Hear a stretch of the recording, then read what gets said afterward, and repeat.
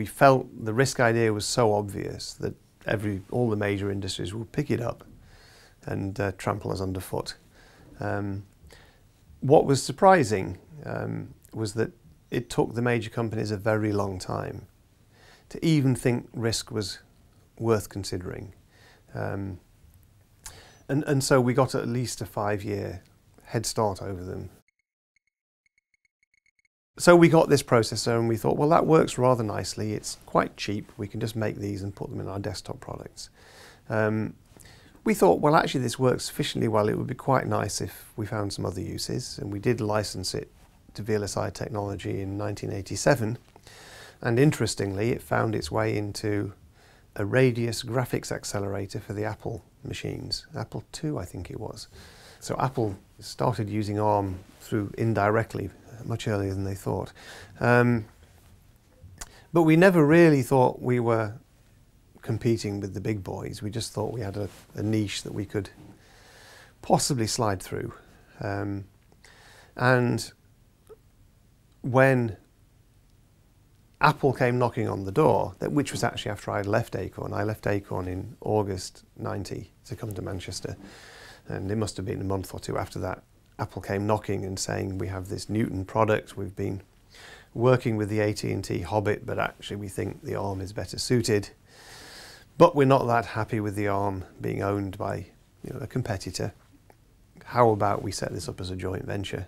And of course they were knocking on open door. Acorn had been trying for a couple of years to offload the overhead of supporting ARM development from its own product sales. And so the company was up and running in Swaff and Bolbec by November, which is a remarkable rate of progress. Even then, the people that formed ARM, Robin Saxby was brought in to lead it, but the people that formed the core team were the people who I'd worked with at Acorn, and they were all nervously laughing about Robin Saxby's vision of world domination. I mean, Robin was firmly of the view that you had to think this was going to be a global standard, because that was the only way you could succeed. In processors, you either take the world by storm or you disappear. But I think it was quite some time before even his own colleagues started to buy into this view. One of the interesting observations, of course, is that although we now think of Newton as a failure, it is the Newton that made ARM.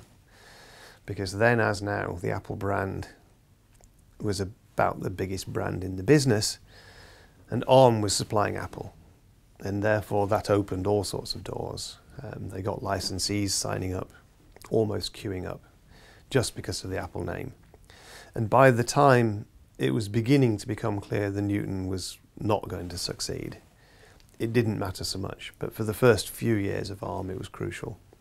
In '95 they got the Nokia business, and through Texas Instruments, I think, and since then they've never looked back. Nokia were the biggest. They were the biggest brand, certainly in phones on the planet. Nokia was by far the biggest brand in mobile phone handsets in the mid-90s, and getting that brand basically, you were made. Now, this is not to say that the company hasn't had to work very diligently at maintaining and improving that position, and mobile phones are not everything that they sell. In fact, I think only half the 12 billion ARMs shipped in the last year went into mobile phones.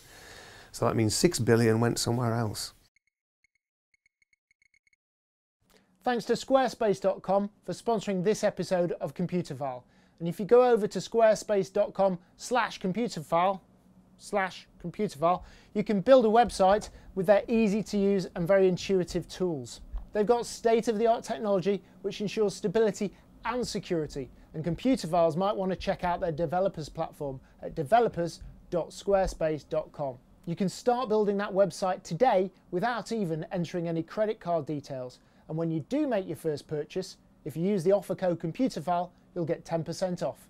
So thanks once again to Squarespace for sponsoring this Computerphile video. The company that was running most parallel to the risk thinking was actually Inmos in Bristol with the transputer. Now, if you look at the philosophy behind the transputer, simplicity is writ very large, but their approach to simplicity was different from risk. The transputer is not inspired or influenced by Risk in the way that Risk was Arm's middle name when it was the Acorn Risk machine.